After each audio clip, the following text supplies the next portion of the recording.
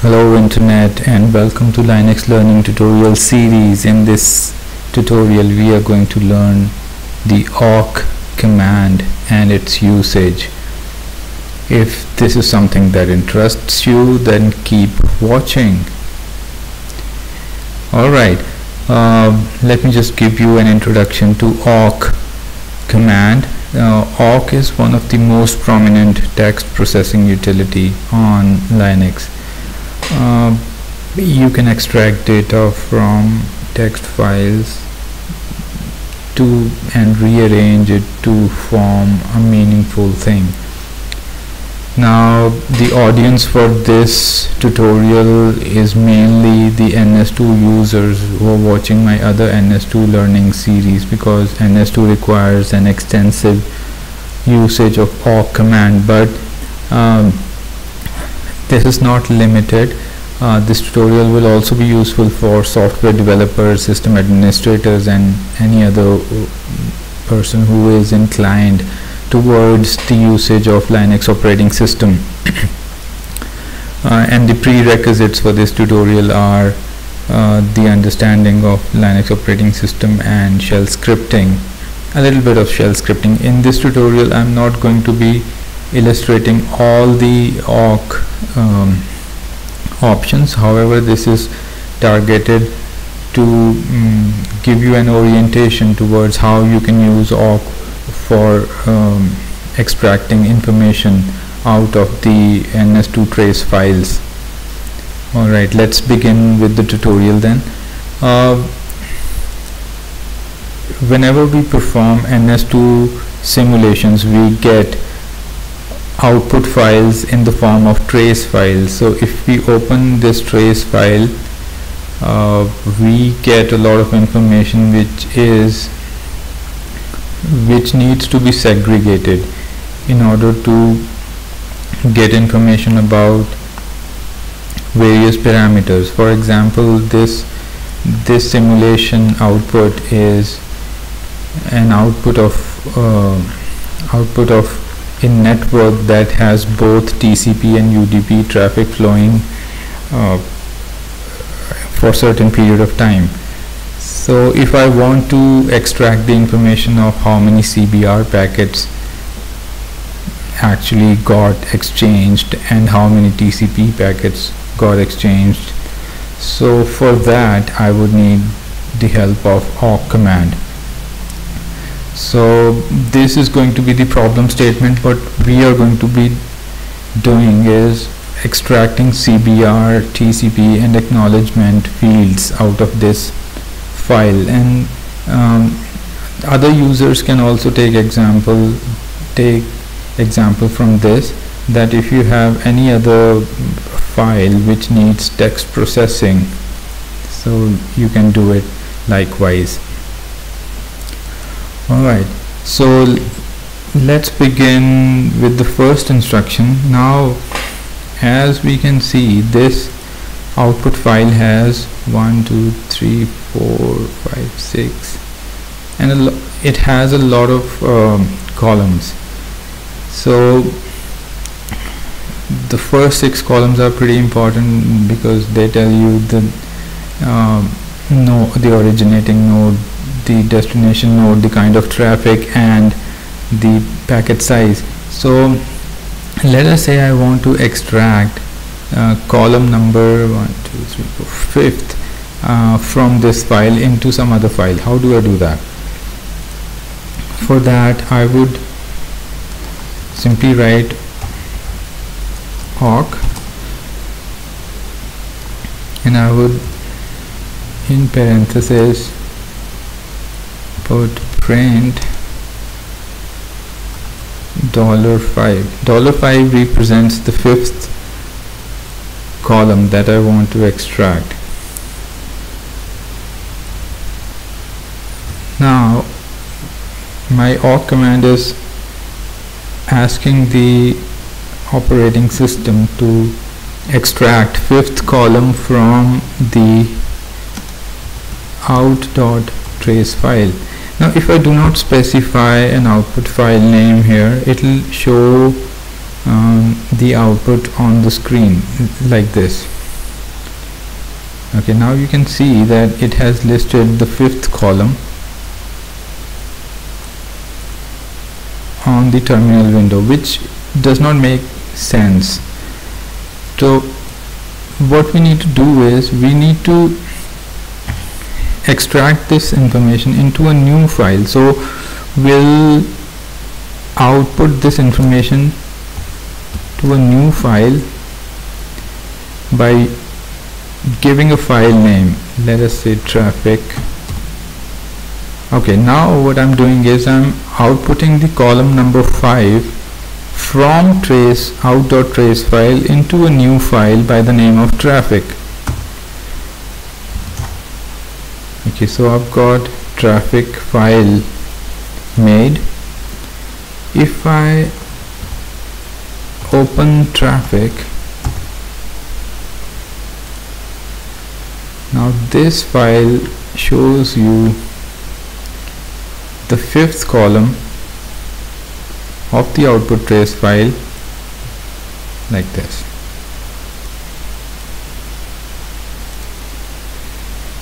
So if you click on the last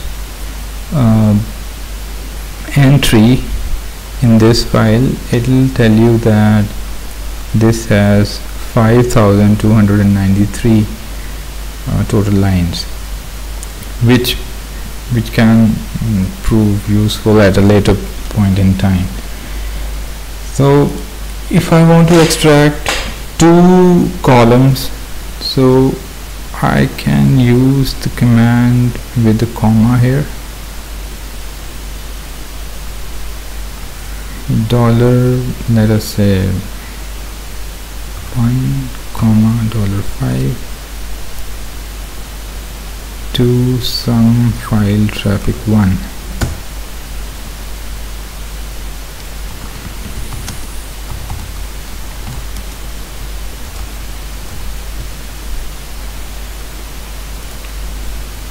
So this is how 2 columns are extracted. Now once we have done that, I would want to further segregate CBR, TCP and ACK entries from traffic file. How do I do that? So by this time you must have gotten a feel of how Awk is very useful and versatile in extracting information as per our own requirement. So I'm going to run another awk command.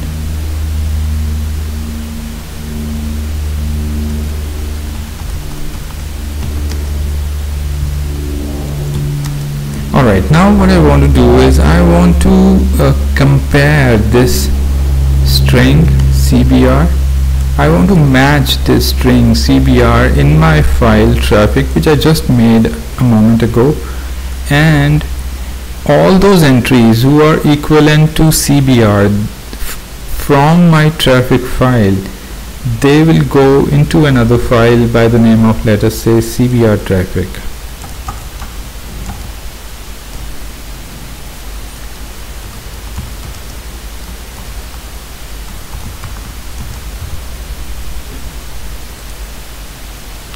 Okay, so CBR traffic now contains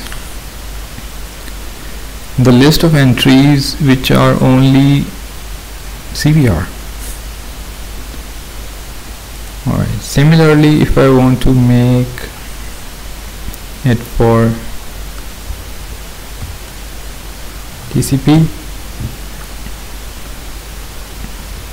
I'll extract the same information for TCP from traffic file and output it to TCP traffic, and I'll do it for ACK traffic.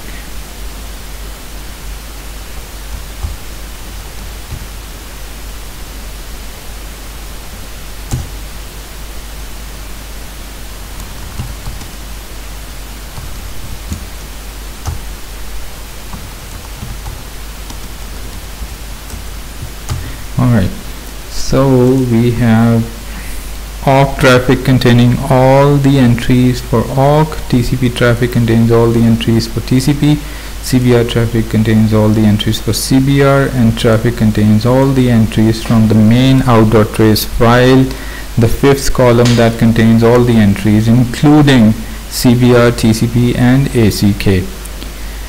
Now if I want to display the count of how many CBR packets actually got transferred in our simulation, what I can do is I can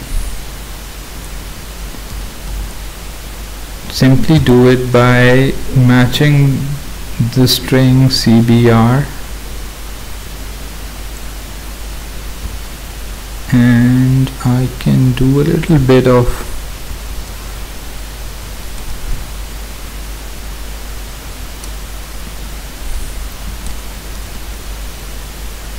and I'll output it to a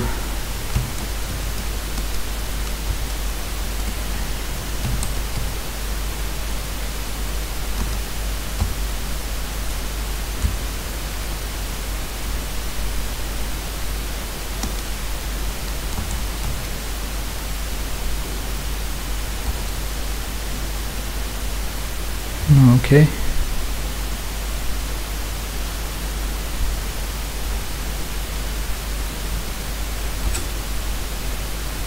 Alright, now what I'm doing is I want to extract this information from CBR traffic and I'll write it to a new file by the name of let us say CBR count. Okay, what I've done is I've matched the string CBR in my file CBR traffic and I have outputted the count to a new file by the name of CBR count.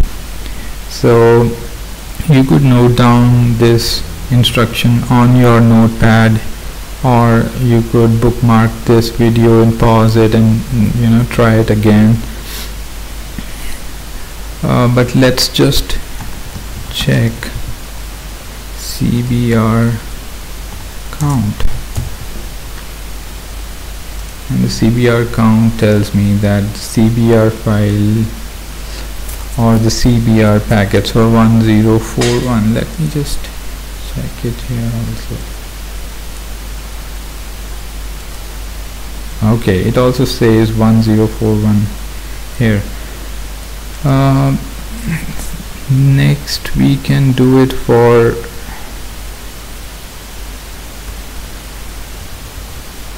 TCP. So we need to order it from TCP traffic, and new file name should be TCP count.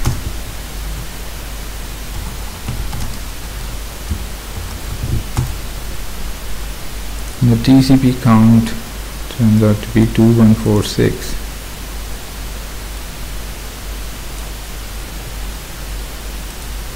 Alright, so I'm just double checking it to make sure that it's working correctly, or the gedit is working correctly, as a matter of fact.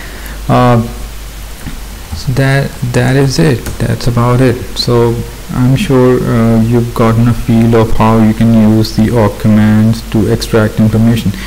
Now the second aspect of awk command is by using the awk files. For example, I've got awk files. They look something like this. Okay, now awk.awk file, or any file with an extension .awk, would have a list of commands or operators, or the things which are which Awk can do in a sequential form written on a separate file, and then we could run all those set of instructions in a single go by executing that Awk command. How do we do that? For example, I have a few Awk files already made in this folder. If I want to test one of the Awk files, the instruction would be awk -f. So let me just use measure packet loss. Now I'm asking my operating system to run this awk command on the output.trace file.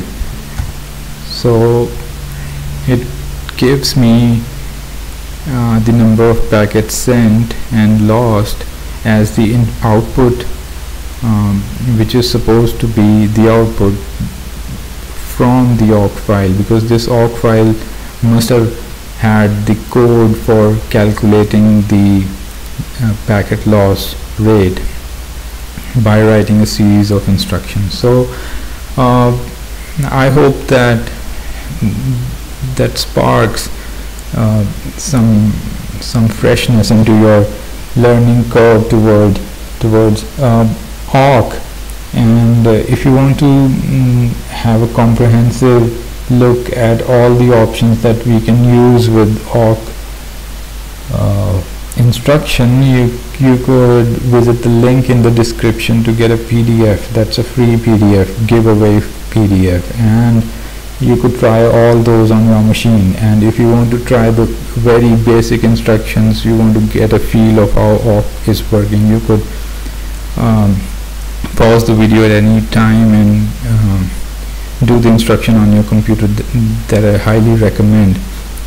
And if this tutorial helped, then spread the word and spread the cheer, and you have a very good day. I'll see you in some other tutorial. Bye bye.